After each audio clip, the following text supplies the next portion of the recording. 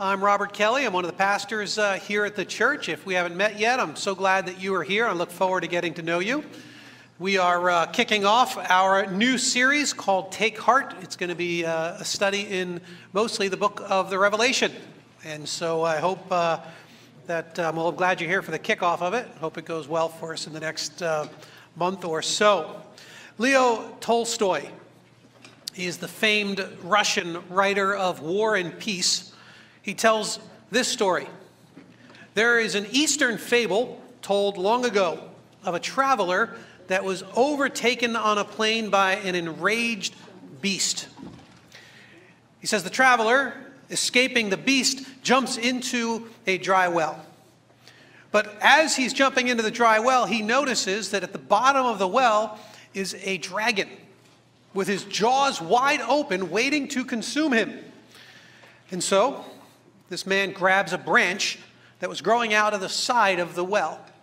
Of course, he's clinging there for dear life, knowing if he climbs out, he'll be eaten by the beast. If he lets go, he'll be eaten by the dragon.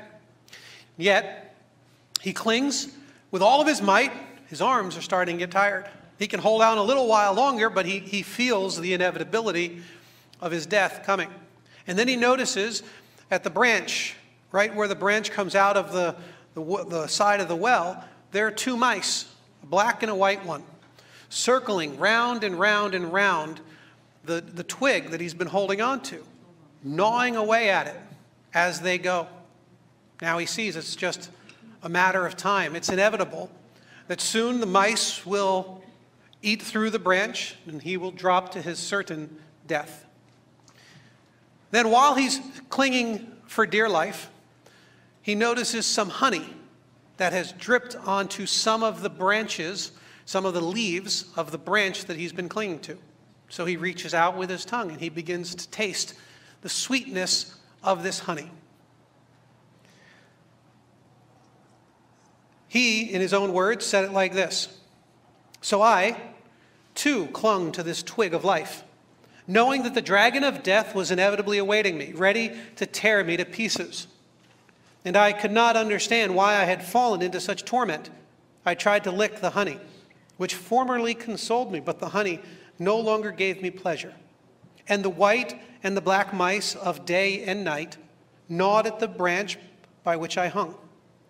I saw the dragon clearly, and the honey no longer tasted sweet. I only saw the inescapable dragon and the mice, and I could not tear my gaze from them. And this is not a fable, but the real unanswerable truth, intelligible to all." So let's talk about the long road to the next 100,000 years or so. For the next year, you're going to mostly go on doing exactly what you're doing right now. Let's just say you're 25 to 35 years old. If you're not, adjust all of my dates here, my time periods for wherever you are at. In the next 2 to 3 years, you're going to work to establish your plans and start some long-term planning for your life. Years 3 to 10 are the years you're going to work like a dog. You're going to establish your family. In the next 10 to 20 years, you're going to work hard. You're going to accomplish much, make a name for yourself, no doubt. From 20 to 40 years, you're likely to slow down quite a bit. Retire, take up golf, maybe some other hobbies, maybe volunteer a little bit, play cards with your friends, that sort of a thing. Within 40 to 60 years, you're going to die. Eventually, before the casket even decomposes, you will be eaten by worms. Happy Valentine's Day, by the way.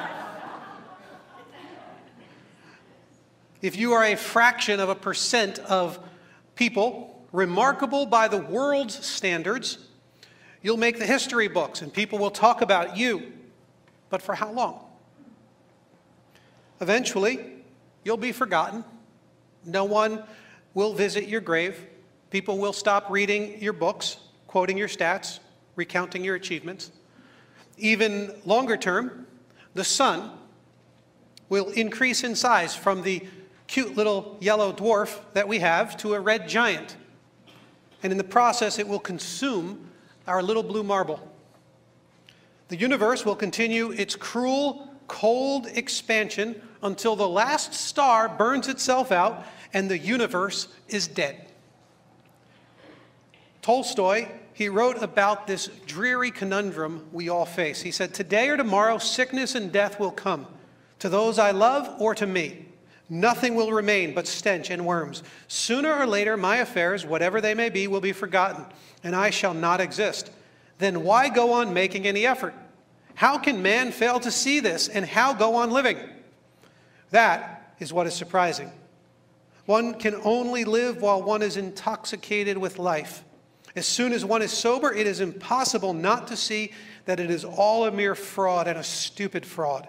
That is precisely what it is. There is nothing either amusing or witty about it. It is simply cruel and stupid. He goes on to ask a question or two. My question was the simplest of questions, lying in the soul of every man, from the foolish child to the wisest elder. It was a question without an answer, to which one cannot live, as well as I had found by experience. It was, what will come of what I am doing today or shall do tomorrow? What will come of my whole life? Why should I live? Why wish for anything or do anything? It can also be expressed thus. Is there any meaning in my life that the inevitable death awaiting me does not destroy? These are excellent, if not disturbing, questions. One, that our readings from this week actually address. Fortunately, as Tolstoy and countless others came to realize, things are not as they seem. If you can open in a Bible to Revelation chapter 1, we're starting in verse 1. We're all, as a church, we're participating in this Read Through the New Testament thing called Own It 365. We've just started the book of Revelation. We just got the first 2 chapters under our belt. This morning we're going to be studying the first chapter, and then next week we'll be looking at chapters 2 and 3. But we'll be reading together the book of Revelation over the next month or so. And it starts with some really good news. Revelation chapter 1, verse 1. We see that Jesus, he reveals that this life is not all that there is. And that is an encouragement to us, that one day this world will in fact be brought to an end. And when it comes to the questions of death and ultimate meaning of life, who else do you want to trust but the one who can see the whole picture? He tells us in verse 1, the revelation from Jesus Christ. I like this because it points to this idea that, this was to reveal. You see the word in there at least. This is the revealing of Jesus Christ. He's actually letting us know what is happening in the universe and what will take place for humanity, which is not how most of us approach this book. So many of us, we worry about how we're going to get to understand the Revelation. It seems so confusing. It's incomprehensible. Many read it and they walk away bewildered. They walk away like, I don't understand. It's ridiculous. This is crazy. How am I supposed to get anything out of this book? It makes no sense. But it was meant to make some things clear. It was actually meant to reveal things to us, to let us know things about God. One of the scholars that I was reading, he gave me a helpful picture. He said, think of the book, think of the Revelation as a picture book, not as a puzzle book. It's not a puzzle that's meant to be solved. It's not a bunch of little pieces that need to be put together in just the right way. Think of it more like a picture book, one that you can flip through, understand, and glean from those pictures some very, very important lessons. Now, the imagery, of course, is bizarre, but it would not have seemed so bizarre to the original audience. This book contains little that is entirely new as far as imagery is concerned. Many of the ideas are gleaned, they're taken right out of the Old Testament, mixed in with a little bit of the dominant culture of that day, with a touch of the apocalyptic genre of which Revelation is a part. And you mix all of these things together, and a great number of themes and ideas and truths can be lifted out of this book. Think of it like political cartoons today. All right, so here's the first of them. The Revenant. All right, so what do we know about this? What is this trying to say? The bear is what? The market going down. So, of course, it's attacking the Fed, which we know is Federal Reserve. Our economy really is what it's really going after. And, of course, the bear spray is empty, which is them spraying more dollars at it. But what about the reference underneath it? The Revenant. What's that from? So now you need to know the imagery of the bear. You need to know what the Fed represents. You need to know what the dollar sign symbol represents. And you need to actually have just seen a movie that was released like a month or two ago, right? To really get the full picture. But if you had all of those pieces, you know what this means in a second.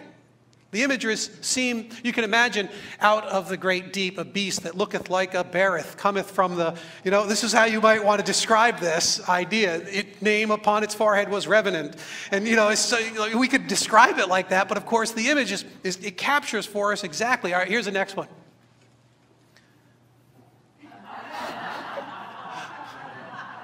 So what's this trying to tell us? Trump is, of course, saying, this is my year, right? This is how do you know it's Trump? The hair and the fire. You're fired. And so, you pick it up. And of course, we all know the imagery of the man with the scythe. We understand this is 1 year leaving and the new year is coming. And of course, so they've taken this imagery, very common for us, and they've twisted it a little bit and they made it make a statement about the politics. And I'm thinking to myself the whole time, the guy's got a weapon right there next to him. But all right, here's the next one. So we get this, right? What is this? Right? This shows just the ridiculous nature of our political system. Right now, the two main parties constantly pointing fingers. Now, try to describe this to someone. A creature that looketh like it was an elephant, cometh out of the sea, and out of that, but its face was not the face of an elephant. It had the face of a hand, man's hand pointing, and upon its head was a hat, and out of that hat was another hand. So you could go crazy with this, but of course, within a second, you get it. You understand. I like this next one. To me, is so proper. And the beast, who appeared as a donkey, placed his hand inside the creature with the red, white, and blue garb, and there we get what all of us know to be true. This one, I like this last. I like this one just because I think it's funny. Muhammad, Buddha, Jesus walk into a bar.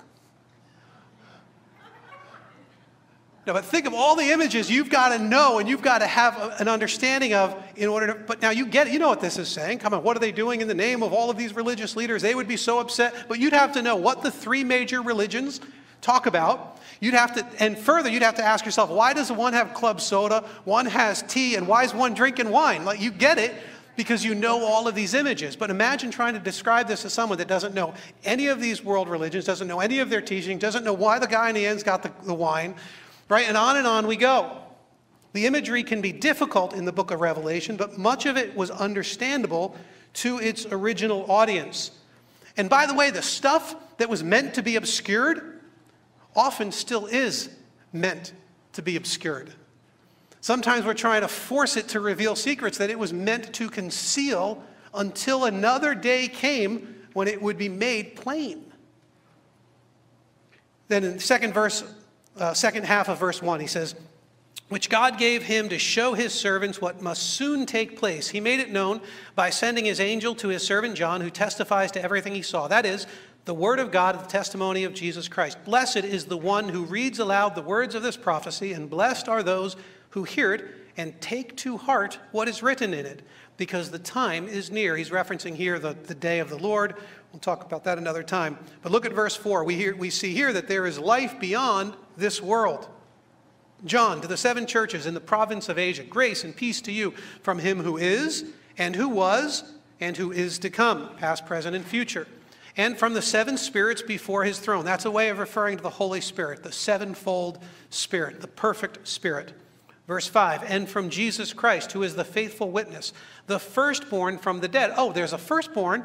That means there's going to be a second-born and a third-born and even a fourth-born. And of course, that's the promise that we get, that death isn't the end. There's a firstborn from the dead, but there will be more to follow.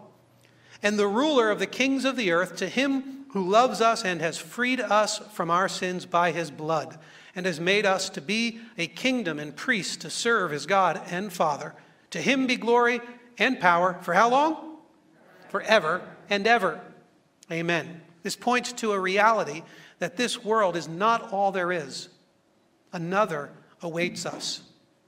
And all humanity is going to pass through that veil of death, and we'll find eternal life on the other side.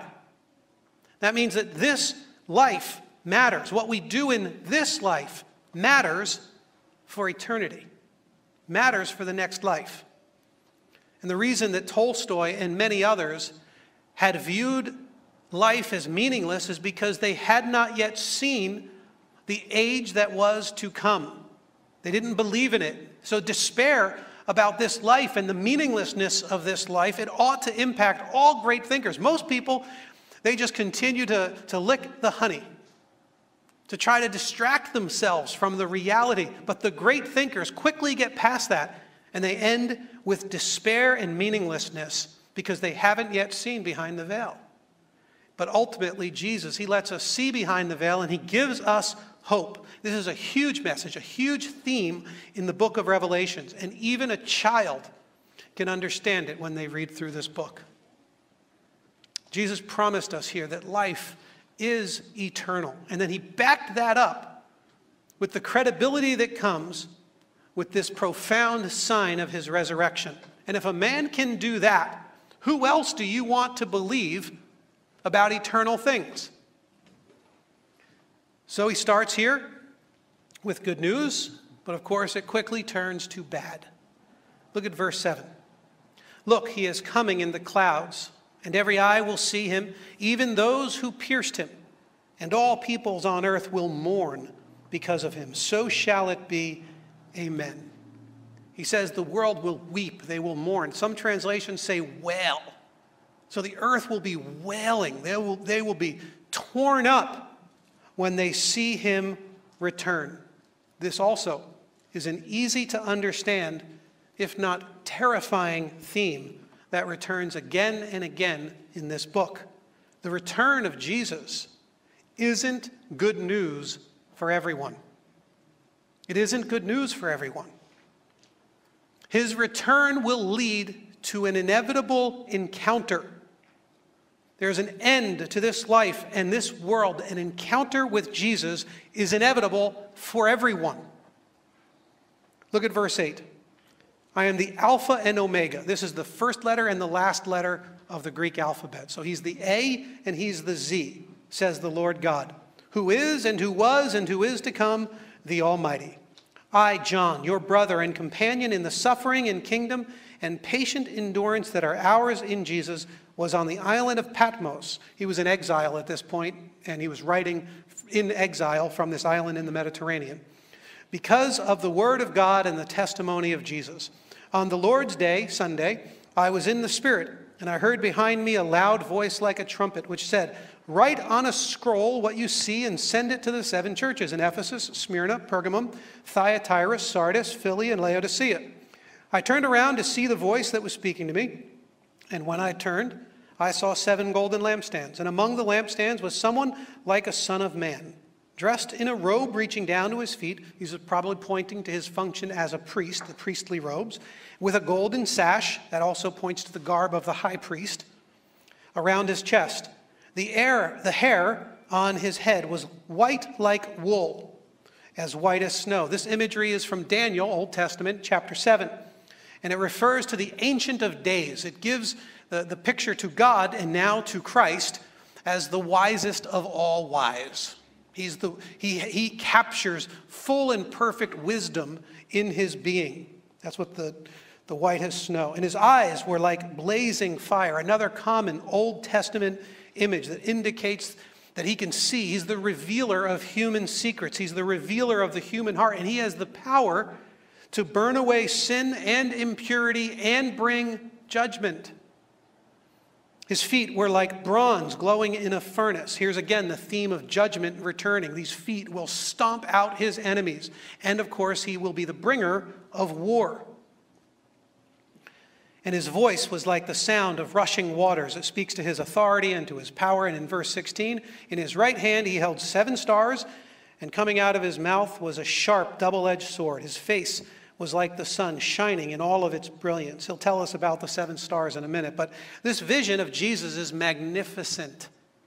It's supposed to capture for us this incredible strength and power, the crashing sounds and the double-edged sword and the brilliant blinding light.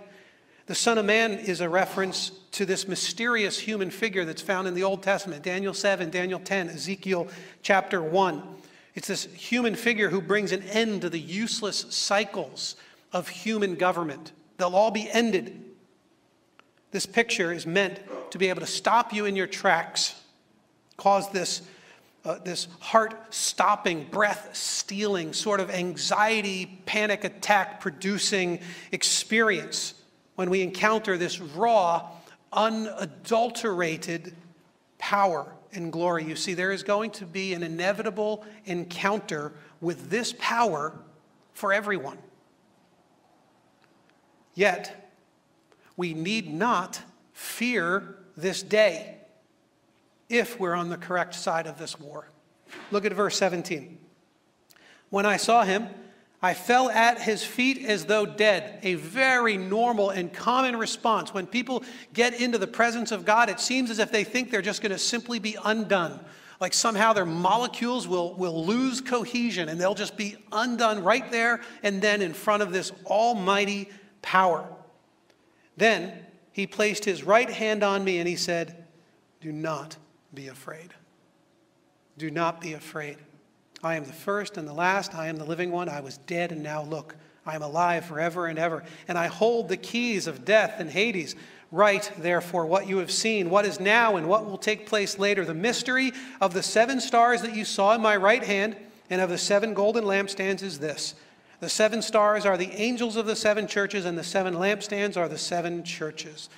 John falls as though dead because of this awe-inspiring majesty of Jesus, and yet we need not fear. See, this encounter can bring us all of the things that we need to rightly relate to our Creator. The awe, the humility, the confidence, and the security. You know, how many of you have been to the Grand Canyon? You've stood on the edge, you've seen it, right? A couple of you. You're standing on the edge, and it's awesome. And you want to step back a little bit, but you sort of want to look over the edge, but you don't want to get too close to it. Or maybe Niagara Falls. You've been up to Niagara Falls. And you're standing there and you're listening to the water just rushing over, just crushing. You're like just hearing the roar of it all. And there's this exhilarating sort of intensity to the moment. It's, you know, you want to draw near to it, but you're also intimidated by what it is that you're seeing. It's just something so spectacular. The awe of the moment can grip you. And of course, it's not the only thing. We used to live in the Midwest, and there were these storms. You could just see them for miles because it's all flat, no hills, no mountains. We were out in Chicagoland. And you could see these thunderstorms just cover the whole field of vision, just surrounding you, lightning and thunder and crashing. And it was unbelievable to watch and terrifying the thought that it was coming toward you. We were in LA, we were caught in an earthquake, a big one down in LA, and that one was certainly somewhat nerve-wracking, but not as nerve-wracking as the massive quake we experienced when we were in Guam. And all the things you depend upon in this world they're frail. They're fragile. The earth itself is shaking. I mean, it's giving itself up in ways that it's convulsing under your feet. And we went on a minute longer. It was just craziness. You're like, what is going on? You know, you remember the military campaign we talked about it, and we were bombing in Iraq, and it was the shock and awe, right? That's what we were going for, shock and awe. Shock and awe for our enemies, but what does it do for us? For us, we say, oh my goodness, what kind of power is at our disposal to protect us, for our security, for our hope? You see, capture all of these ideas in a vision of Jesus. That's what John is trying to capture for us, these experiences and these emotions. And he's trying to say, can you begin to get a sense of what it was like to stand in the presence of this Son of Man, the Ancient of Days? You see, what does this mean for us? It means that things are not what they seem, and we can take that to heart. we can take it to heart. There is no need to fear death or to despair that life has no meaning. There's a great theologian, Reverend Chesney. He once said, everybody wants to go to heaven, get their wings and fly around. Everybody wants to go to heaven, but nobody want to go now. Nobody want to go now. See, listen, we don't want to go now because we don't understand. We fear what we don't see, what we don't need, what we don't know, but we don't need to fear what comes next. We are eternal creatures, and the prince of this world is the intruder, and one day he will permanently be kicked out, and we will win in the end. The veil of death has already been pierced. Fear has been sent retreating through the resurrection of Christ and his promise of eternal life to us. So we don't need to distract ourselves with from this meaningless life that we so often engage and think about. What's really going on? What really matters? You know, the man hanging from the twig, licking the honey, trying to get some joy out of this meaningless life. We don't have to think in these ways. You know, we'll sometimes pursue whatever it might be. You know, we're pursuing that relationship. It has to become all-encompassing for us. We need to be with her all the time. We need to be with him all the time. And if I'm with that person all the time, if they love me, if I love them, then life has some meaning. This matters. And only then am I really going to be happy. But if you're not careful, what it really amounts to is nothing more than a little taste of honey, distracting you from the inevitable fall into the abyss. We throw ourselves into our work. We try to suppress the haunting thoughts that our lives don't really matter for anything. We immerse ourselves in friends and technology in order to distract us from that hole that is gnawing in our souls. These are often good things that we pursue that are trying to keep us from dealing with eternal things, the things that actually matter. And we don't need to live that way. We don't need to medicate ourselves into emotional oblivion. We need not keep ourselves so busy that reflection on our lives becomes impossible. And yet that's exactly what so many of us do. But life can, in fact, have meaning and beauty and purpose and hope, because the Son of Man, the Ancient of Days, will prevail. This world, it can be so overwhelming. It can be so overwhelming. You watch the news, read a magazine, just pick up the newspaper and thumb through it a little bit. Watch any of the campaign coverage. It can be overwhelming. But we can take to heart that whatever may happen to you, whatever is happening to you, do not fear. Jesus says, I am who I am. I have the victory. Do not fear. We have a group of folks here who are disciple makers. You're working with other people who are newer to the faith, and you're helping shape and form them and help create in them a sense of God's presence and awareness and a learning of the Bible and a reading. You're holding accountable. You disciple makers here, listen, this is one of these important lessons, a wildly important topic that we have to pass on to the next generation of Christ followers. It's too easy to lose this in our day, to think that this stuff here right now is all that actually matters, and forget that there is a battle that is raging around us, one that we are a part of, and there are promises given to us for the future that ought to change the way we live and the decisions we make now. A hope that goes beyond hope. We've got to pass this on, disciple makers, to the next generation. Because you want to get on the right side of this thing. You must get on the right side of this thing. Because there were two responses that we saw in this text. When Jesus returns, there's the whole group of people who will weep and wail and mourn. And then there's the other group who, though struck with fear, will hear those amazingly tender words. The hand of Jesus on you saying, do not fear. Do not fear. Last thought, the lampstand imagery. It comes from the temple, tabernacle before that, the temple of the Jews in Jerusalem that was destroyed, but all of it is a picture of the temple, the heavenly temple. So there are the lampstands that even sit before the throne of God in heaven. We're told that they represent the people of God. Well, why lampstands? Because they're shining their light. Remember, whoever has a light, who puts it under a bushel? The city on a hill can't be hidden. It's all that kind of imagery here. It's as if even here we are being reminded to be a light. We've got to see this. I mean, listen, this isn't, the return of Jesus isn't simply good news. It's also bad news, terrible news. And if you are in fact a follower of Christ and you already know this, then you are a lampstand. You are a light shining in the darkness. You are someone who's standing before the presence of God trying to reveal to a world caught in darkness that there is hope. So will you shine? Will you think in eternal ways? Be a light. Bless your neighbor. Be the lampstand that we were called to be. Would you guys pray with me? Lord, we come into this book, and so easy for us to get tripped up in the many details and the wondering and the timelines and which country does this and when and where. And Father, we can miss the forest for the trees. Your encouragement to us in this chapter is profound, and yet it's woven in with this terrible warning. It's as if you're trying to awaken a people that remain deaf, dumb, blind.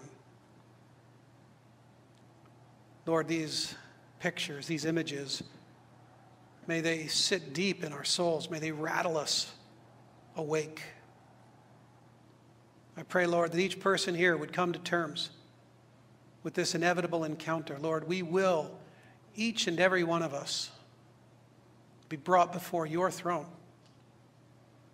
I ask, Lord, that each person here would decide to have that encounter now, on this side of eternity,